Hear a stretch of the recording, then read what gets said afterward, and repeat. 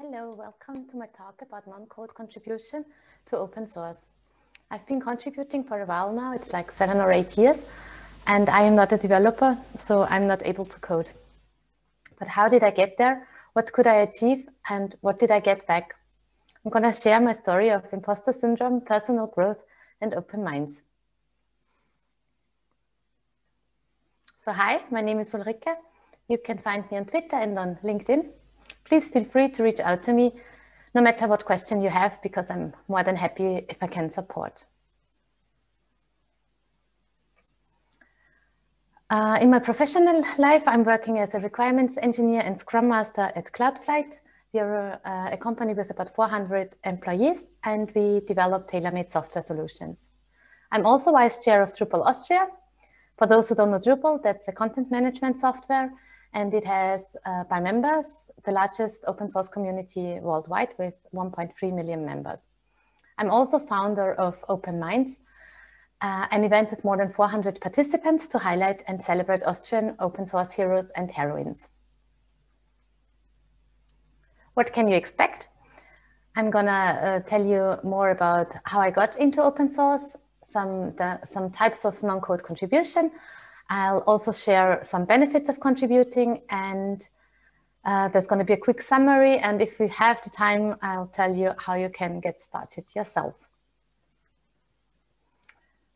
So we have to go a few years back now, when I didn't know much about open source and all was new and scary.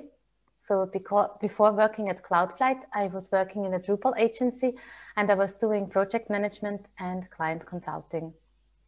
There was this local Drupal camp, and I was not very sure if I would belong there, if I could go there, because I'm not a developer.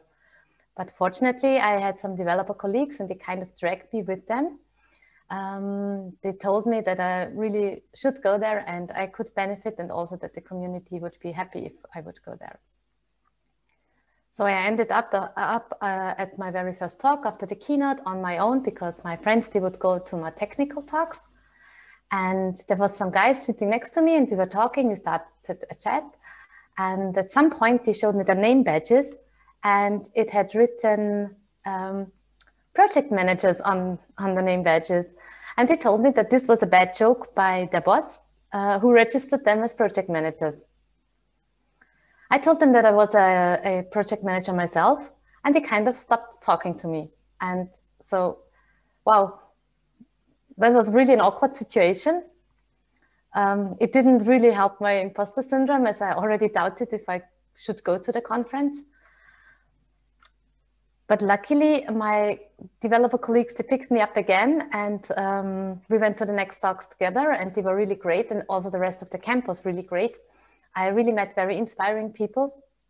And I also had a good take-home value from the talks, because they were really interesting. And then there was the after party. So at some point, I ended up with my drinks and my friends, and a very well-known community member, Drupal community member from abroad, stood next to me, and she was asking if I would come to the sprint the next day. I laughed and I answered that I was not a developer, and I thought that she too, just like in the morning the guys, would walk away. But something quite unexpected happened, because she almost begged me, please come. We need you even more. We have plenty of developers. Wow. That moment quite changed a lot in my life, and it laid the foundation of my career in open source. So why is it that open source needs developers and non-developing skills alike? And what could someone contribute if they are not able to code? Hereinafter, I always prepared 2 slides. The red one shows you some examples of what you can do, how you could contribute, so it's what you do. And the white one will show you what you get back, how I benefited. So it's white is what you get. What could you do? You could volunteer at events, help organize a meetup, a camp. In the picture, you can see me packing swag packs. That's something that like every organizer is happy if you can help with that, because you, like 1 or 2 days before the event, you have hundreds of materials that you have to put into bags that you would hand out to the participants later on. So this is a great way to connect to the community, also if you travel abroad for a conference. And as I said before, the organizers are really, really happy if you help. And you meet the community members in a really nice atmosphere. What else could you do? You could sit at the registration desk and hand out name badges or t-shirts. You can help the organizers with finding sponsors. Maybe you know a company that is willing to help, or maybe you know some location that is offering a place for your next meetup. Or you might know a speaker that has an interesting topic to share. So you could help with inviting speakers. Or maybe you have design skills and you help design some signs or invitations that are always needed for events. So actually, I never went to that sprint in Vienna I told you before. But there was the next event where I went to, and this was in Dublin. It was the DrupalCon Europe. And I went there as a participant, but I read on Twitter that they were still looking for volunteers. So I took all my courage and I went to the registration desk the next morning and I asked them just if they were still looking for volunteers and if there was something that I could help with. And actually, yes, there was. And the tasks were actually also really easy because I had just had to visit the sessions, which I had visited anyway. There were several sessions in several rooms at the same time. So they were looking for people to say hello to the speakers and ask them just right before their talks if they needed something or if everything was all right. And that's what I did. I went there for like 5 minutes early. I asked the speakers if everything was okay. Another task was that I had to count people in the room for statistical reasons. And during the question and answers sessions, I should just ask the people to step up in front of the microphone because the sessions were being recorded. And so that the people who would watch the recording later on would be able to hear the question also, not only the answer. So all doable, not much risk on my side, because if the speaker would have had any problem, which nobody had, then I just would have, well, I wouldn't have had to fix it on my own because I wouldn't have been able to probably, but I had a telephone number, a technician that I could call. So all easy, all fine. What did I get back? Yes, I got something back, which was unexpected, but I got something back. First of all, I got this really cool t-shirt, a t-shirt in a special color.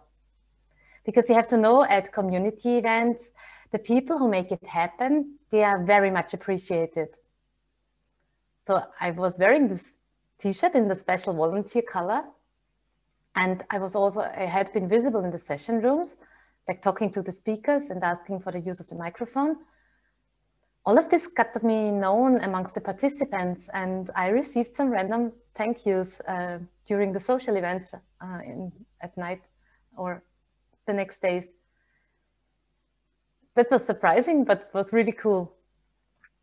The photo you can see here on the slide is from a volunteer thank you dinner, also something that you normally get back, which is also a really cool thing. And also you get to know interesting people just right after the event.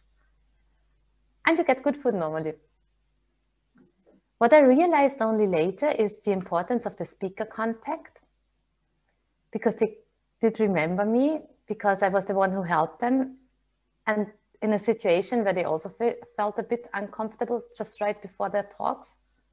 And normally it's not that easy that you talk to the speakers because they are the knowing ones, the famous ones within the community. And everybody wants to talk to them. So this was really cool and helpful for my own future. It also helped me in my fight with imposter syndrome, because I realized that the speakers, they are also normal people, just like us. They have the same fears. They are also nervous. What else could you help with? You could create content, because do you know a hyper-communicative extrovert programmer? So marketing and writing are often not the typical strengths of a developer. That's why communities are really thankful about your help in these fields.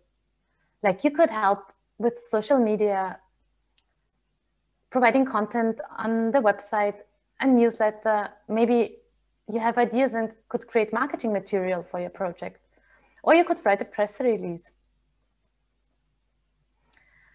And believe me, you don't have to be the perfect writer. You really no worries if you're not a pro, because you can learn and experiment, and you're in a safe environment. Everybody knows that if you don't do it, there's gonna be nothing. I think I'm in charge of about 8 social media channels at the moment, and at least 2 websites. And yes, when I did the first posting in the name of Drupal Austria, I really was scared and I felt insecure. And well, actually, it's still not perfect, but I can see myself improving. I am learning by doing, and I think this is the most powerful way to learn anyway.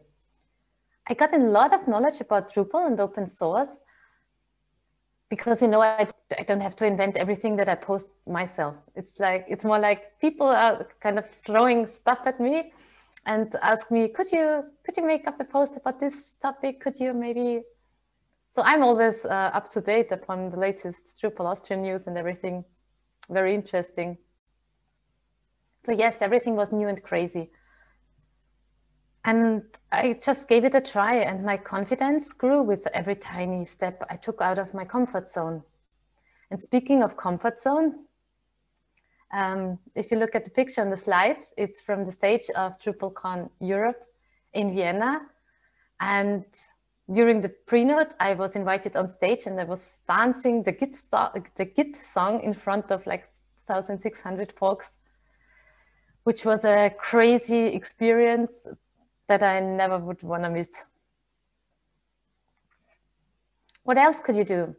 Please share your knowledge. The success of others leads to the success of your own project and supports your own success. So it comes back to you. It's like a circle. Did you ever hear a developer over-explain tech stuff? Please try and help people succeed with your software, from beginner to expert, from developer to user. If you're looking for a special information yourself and you can't find it easily, you could prepare it and provide it for the next one, because for sure there's going to be someone else looking for the same thing. You could answer questions raised in a forum, in issues, on Stack Overflow, on social media. You might think that you don't know much, but think back when you were yourself getting started. And what you know right now, it's probably already more than you did back then. So this information is already helpful to somebody else that is getting started. You could also think about translation of your software. That's what we did. We helped to localize Drupal. And so the pictures that you can see here, they are from translation sprints that we organized. What you get back is visibility. And you also get back knowledge, because you might yourself look up some answers. You might get feedback upon your answers. You might get different answers. So that's something that helps your own knowledge grow. And yes, as you can see, the translation sprints that we did doesn't make probably sense for every software project, but as in our case, it was true that we wanted to have a German translation, and we paired up a developer and somebody that feels comfortable writing. And what we discovered only later, that this resulted in a great know-how transfer, and I did gain even more fundamental knowledge about my own project. We also had to find and develop a process that scales. So find people that would contribute to the translation and find guidelines and have people follow the guidelines in order to have a consistent translation, because German is also like 3 countries involved, like Germany, Austria, and Switzerland. So I did find out what helps to create an excitement and a commitment towards a shared goal, how you could educate and mentor others, and what is not working out or what is bad for such a spirit. And that's something that is really helpful in my professional life, in my work as a project lead or Scrum Master. What else could you do? Well, you could spread the word. Obviously, you could hold a talk, but really you can start more easily by just saying thank you, by retweeting and sharing content, by appreciating the work of others, making it visible.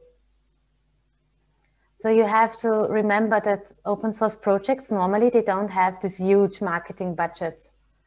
So the value of spreading the word can't be underestimated, in my opinion. And what will you get back?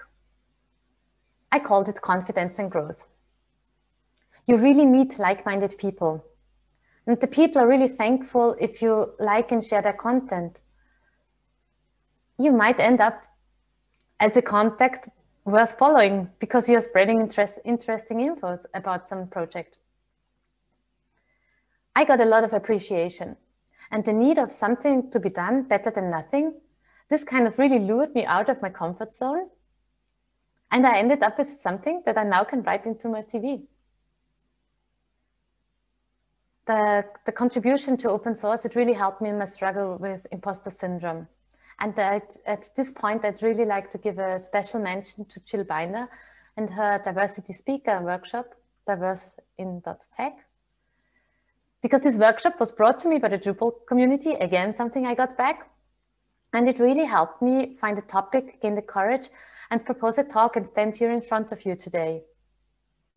The pictures on the slides, they have been taken from a DrupalCon Europe. Thank you, Dinda. And I think everybody on the picture is from a different European country. I think also US people are here. So this was a great way to connect in a great atmosphere, meet inspiring people. And you know, if you need something later on, it's more easy to just get in contact with somebody that you met at such an occasion. So please give back your knowledge. Think about donating money for a software you use. Doesn't need to be the huge amount if you can't afford it. Every tiny thing helps. Like for myself, I use this password managing software. And from time to time, I just offer the amount of beer to the developer who maintains it. And please mentor others. Be a role model yourself. Something else that we invented, like me and 3 friends of mine, we called it Open Minds because we created an award for open source projects and contributions from Austria. And it has a cool after show party, a Viennese ball, not a traditional one, more a fun, weird technology event with more than 400 participants we had last time. The goal was to provide a stage for open source in Austria to make it more visible. Also to say thank you for the people and their hard work and connect communities and people. So it was also about networking and celebrating. The main categories were open software, open data, open hardware. And when I look back at the pictures, I myself always again amazed upon what's possible. Because you remember it was like 4 people, the organization team, and we did everything in our spare time and we ended up with such a great event. It's really amazing what you can achieve. What am I getting back? This is my last slide about getting back. Well, actually, really regularly, some companies approach me and have job opportunities for me. Also, I found the courage to get me a job at Cloudflight, where I'm working today. I have been invited to the advisory board for speakers selection for the VIA Developers World Congress in 2018. It's an event with 8,000 attendees in Vienna, and it was quite interesting to sit on the other side and judge anonymous talk proposals. I've also been invited as a jury member for the Swiss Splash Awards. So how to judge the best Drupal projects worldwide was very interesting. Also interesting contacts to like other judges. Both events, I got a free ticket to the con. Great. And last but not least, my contribution provides me with the topic and the courage to speak at conferences, such as here today. Also have been to Women Tech Makers and VIA Developers and Open Source Summit, so really great.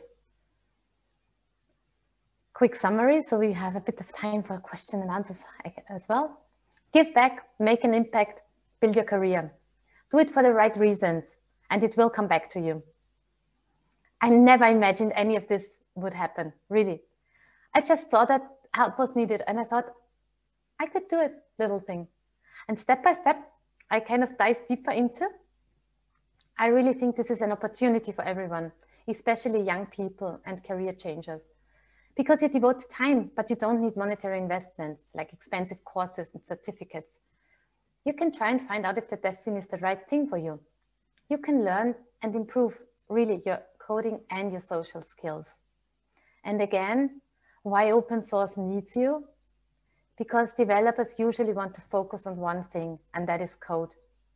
Of course, some programmers have fun organizing, doing marketing stuff and so on. But the overall majority just wants to code. So you might be able to imagine how important the knowledge you bring is. Thank you.